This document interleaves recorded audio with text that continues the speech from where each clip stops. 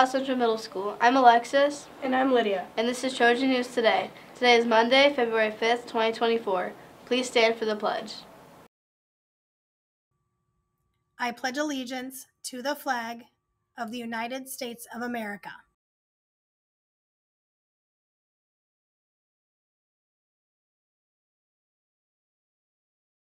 As we told you on Friday, we have a special report on Groundhog Day, 2024. Viola traveled all the way to Punxsutawney, Pennsylvania to bring us the latest on Groundhog Day. Over to you, Viola.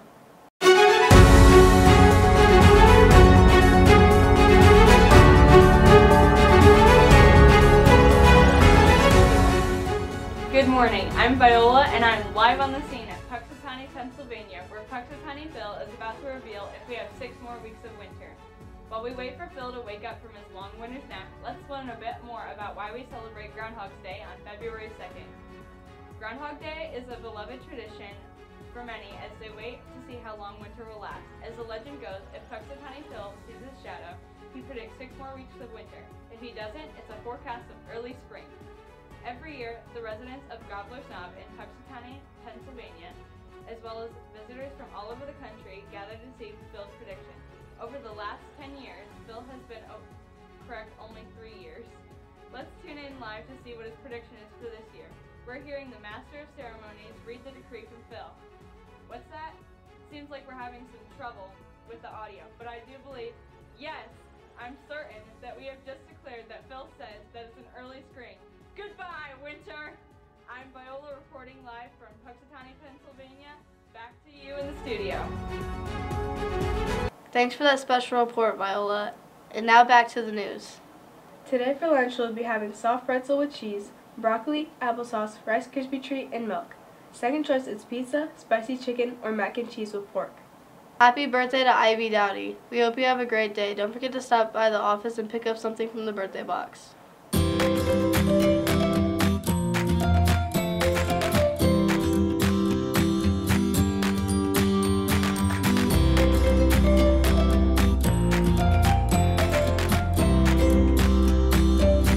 Did you know that today is National Weather Person Day?